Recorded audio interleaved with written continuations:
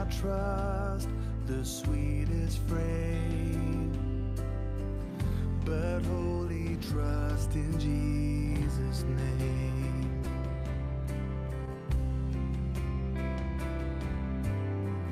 My hope is built on nothing less than Jesus' blood and righteousness. I dare not trust the sweetest frame, but wholly trust in Jesus' name. Christ alone, cornerstone, weak made strong in the Savior's love. Through the storm, He is Lord, Lord of all.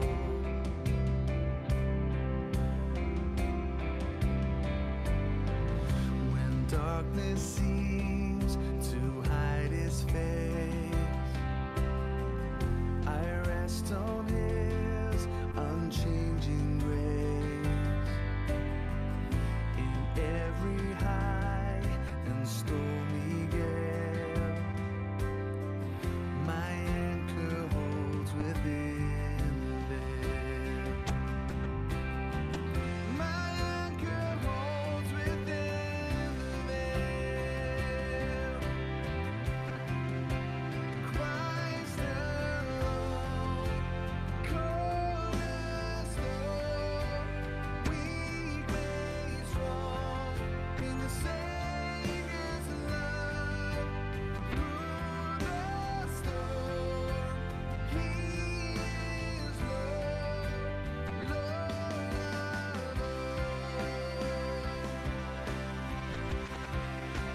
Christ alone, cornerstone, weak made strong in the Savior's love. Through the storm, He is Lord, Lord of all.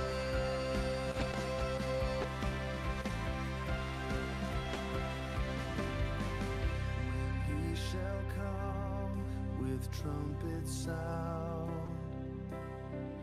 oh, may I then in Him be found, dressed in His righteousness alone, faultless stand before the throne. Christ alone, cornerstone, weak made strong in the Savior's love. Through the storm, He is Lord, Lord of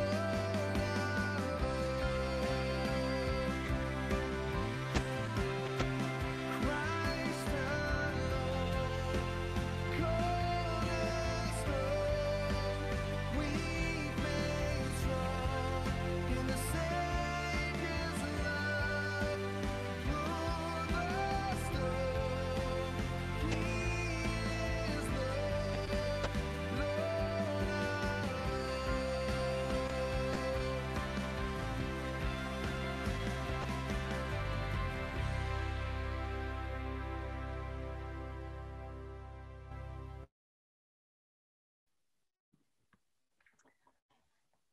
Let's pray together.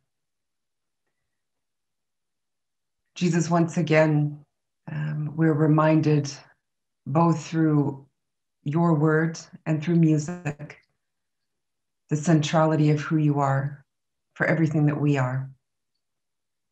Thank you for your sacrifice, for your death, for your resurrection. Thank you for your incredible love for us, for the world, and for Europe. Thank you for how you've led us to this point and how you want to continue to lead us. I pray we will be willing. I pray that we'll be humble. And I pray that we'll listen. Thank you for this last morning that we have together. May this bring you honor and glory in everything we say and do. Again, I pray for every speaker and everyone who will participate, that they will have the freedom to say what they need to say, and that we'll have ears and hearts that are willing to listen to them and to you. Amen. On our first day together, Gavin took us through building the kingdom of God in Europe and gave us a challenge. And from that morning on, we've been continually challenged. Jennifer challenged us by reminding us of the builders of the tabernacle, will and skill. And yesterday, Yemi talked to us about the builders of the wall and making sure that we're asking questions of what is this, and then what do we do about it? What do we do about it? And then this morning, we have the privilege of hearing from Kierzy Rutherford talking about building the church using the book of Acts. Kierzy is a wife and a mom and a pastor located in the capital area of Finland. She's passionate about people, discipling, team building, and leadership. Her greatest desire is to live a surrendered life to Jesus, raise people into their God-given calling, and see God's kingdom advanced through his church. Kierzy is the president of the Alliance in Finland, and she's also been nominated to join the EEA board. So welcome, Kierzy, and we hand this time over to you. Thank you so much, Connie, and good morning, everyone. It's such a privilege and joy to be here with you all. I think I'm not speaking only for myself, that I have really enjoyed this time together. So today, the theme is Kingdom of God in all of Europe. And the theme of this study that we're about to have is Builders of the Church. And when I was asked to do this Bible study, I prayed right away about what to speak. And immediately a verse came to mind. The stone that the builders rejected has become the cornerstone. The stone that the builders rejected has become the cornerstone. Let's read from Acts 4, verses 8 to 14. You can open your Bibles with me. Then Peter, filled with the Holy Spirit, said to them, "Rulers of the people and elders, if we are being examined today concerning a good deed done to a crippled man, by what means this man has been healed, let it be known to all of you and to all the people of Israel that by the name of Jesus Christ of Nazareth, whom you crucified, whom God raised from the dead, by him this man is standing before you well. This Jesus is the stone that was rejected by you, the builders, which has become the cornerstone. And there is salvation in no one else, for there is no other name under heaven given among men by which we must be saved." Now, when they saw the boldness of Peter and John, they perceived that they were uneducated common men. They were astonished. And they recognized that they had been with Jesus. But seeing the man who was healed standing beside them, they had nothing to say in opposition. The cornerstone of something is the basic part on which its existence, success, and or truth depends. So Jesus is the part of church on which the church's existence, success, and truth depends. In relation to architecture, a cornerstone is traditionally the first stone laid for a structure, with all the other stones laid in reference. A cornerstone marks the geographical location by orienting a building in a specific direction. So in this case, we could say that the cornerstone marks the spiritual location by orienting the building, the church, in a specific direction. So my first question for us today is that, are we still in that direction? The direction that Jesus oriented the church. In my personal opinion, this pandemic time has been a great opportunity to stop and consider what we have been doing as a church and what we should be doing. What I have been doing, what I have been focusing on as a pastor, as a person, and consider what I should be doing and what I should be focusing on. Lately, I have also heard many friends around me study the book of Acts, and especially what the early church was all about.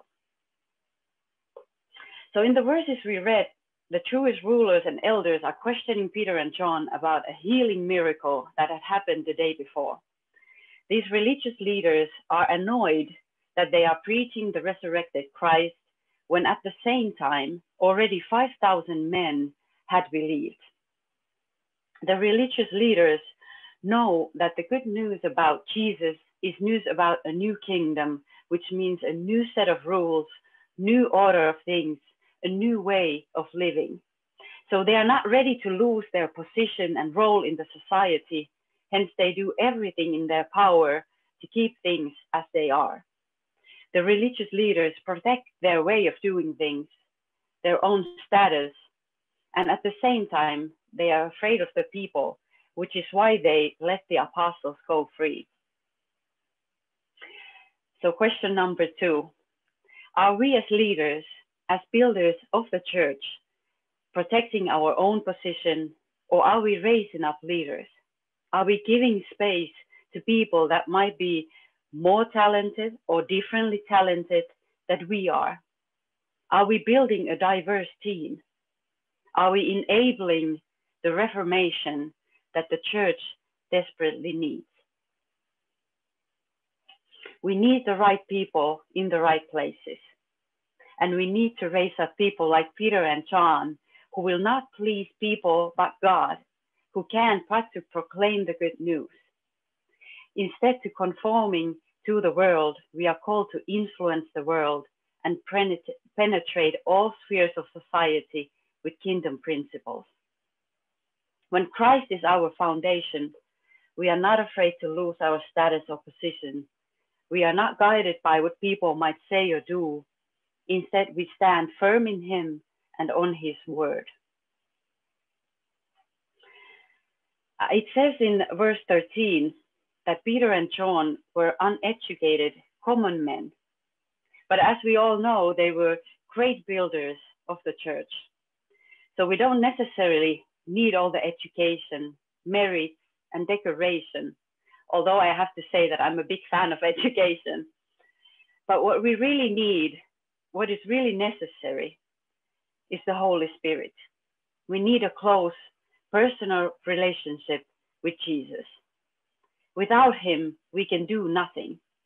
And by that, I mean nothing that lasts. I think we all know that as humans, we are able to build great looking things. We have ideas that sound good and look good. But do they sound like God? Do they look like God? Are they God's plans? That's the question. Only on Him, with His direction, we are able to build something truly beautiful, something eternal. Building a church means building people. And when we raise builders, we are raising them to build other people. This week, when I was reading through the Acts, it was highlighted to me that it repeatedly says, full of the Holy Spirit. In chapter 6, where they select the 7 men to serve, the qualification for that position was being full of the Spirit. And in the verses that we just read, it says that Peter spoke filled with the Spirit. And another thing that got my attention was that in Acts, it's very emphasized that it is the Lord who's building the church. It is His church and His plan for the world, in which we though get to take part in through the Holy Spirit. So our part is to hear the Spirit and do accordingly. This leads me to think that in the beginning, when the church was born, it was obvious that it was all about Jesus. Only He could heal a crippled man. Only He could bring about an eternal revolution where people's hearts and minds were transformed, so that a new kind of love and compassion for each other could start to flow out. The love among the early church was visible. They took care of each other's needs, not only emotionally, but also financially. And that's pretty remarkable compared to the current situation where we can't even take tithing granted in our churches. Jesus gives us a new heart, and sharing is a mark of the new covenant. So as we read, the early church was born in a difficult religious and political climate. And I think it's safe to say that that is the current situation in Europe also. In Finland, a member of parliament is being prosecuted for quoting the Bible and writing about her biblical views of marriage. The cabinet is very liberal and left, and the Archbishop of the Lutheran Church is quiet. So what should we do? What is our part in all this as evangelicals, as Christ followers, as builders of the church? I think Peter and John gives us the perfect example. It would be the saddest of days if we would be the builders who reject the stone, if we would be like the religious or political leaders who protect their own status and please people before God. If we would be the builders who talk about numbers, strategies, and marketing, but not about the resurrected Christ. It is time to get a clear focus.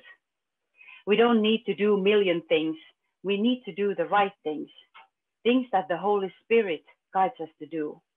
It is time to redirect and reorient ourselves and the churches to the plan that God had in the beginning.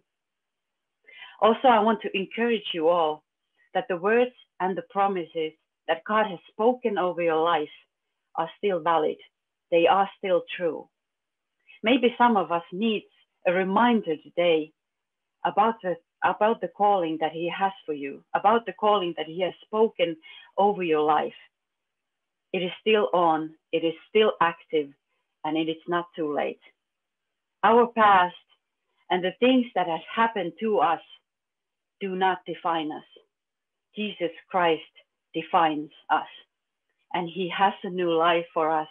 He has a new beginning for each and every one of us. When Peter and John got back from the jail among their friends, and they told them what had happened, their first response was to pray for boldness and for God to move in miracles, signs, and wonders. And I believe that this same kind of boldness and dependence on God is what we as builders of the church will need this coming season. Paul the Apostle put it in a crisp way in Corinthians. He said that kingdom of God is not about talk, but about power. I close this session with the lyrics from the song we just heard this morning. Christ alone, cornerstone, weak made strong in the Savior's love. Through the storm, He is Lord, Lord of all. Let's pray. Heavenly Father, thank you for this moment, and thank you for this time that we spent together this morning. Thank you for the word that you gave us. Please examine our hearts.